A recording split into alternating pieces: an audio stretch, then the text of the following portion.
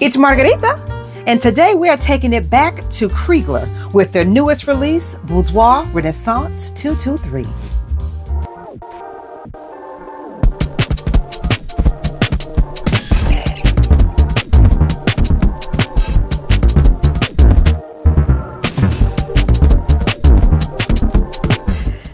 I got a new Krigler. I got a new Krigler. Yes, you all know how much I love Krigler, and I managed to get my hands on a bottle of their newest release, Boudoir Renaissance. Now, this was released in 2023, and I was a little bit hesitant to want to try this because it's supposed to be a new take on oud. And you all know I am very oud shy. But I am proud to announce, not only is this oud very wearable, it's actually fresh.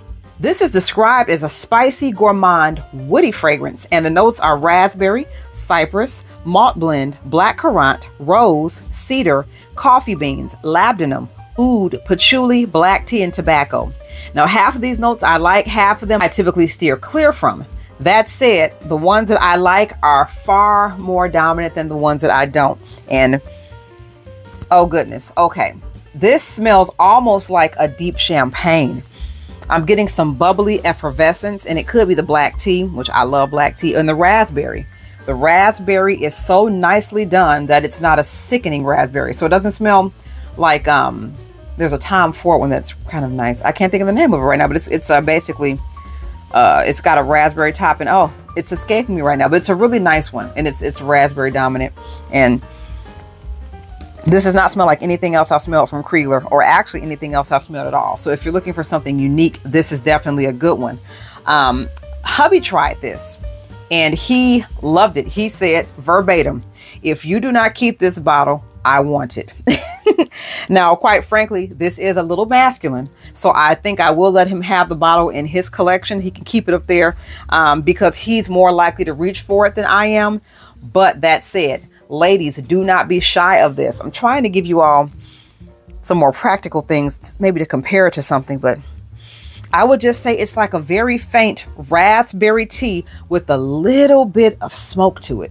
So if you want something that's deep and rich without being loud, this is not a loud fragrance. You may have to be a little bit more heavy-handed if you wanted to project a whole lot.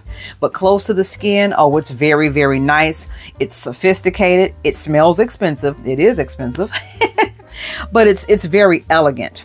I don't think this is safe to wear to work unless you do choose to be a light sprayer. Overspraying this, don't do it because it will make the oud boom. However, if you like to just keep the raspberry and the tea notes as your dominant ones, then spray lightly.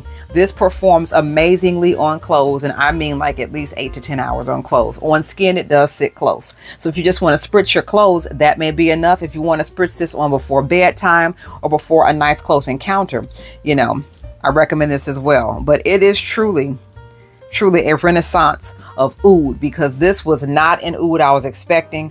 I was expecting it to be more earthy, more gritty, more gross, if you will, because I don't like oud or patchouli. I don't smell the patchouli at all, which again is great. I'm just getting light nuances of raspberry and tea. That said, have you gotten your nose on this? A lot of people have not, and I too hadn't until just recently, but I'm so glad to have it. If you'd like to try this, I have samples of this available on my website, as well as anything else that I think is worth sharing in my collection, whistlenotes.com.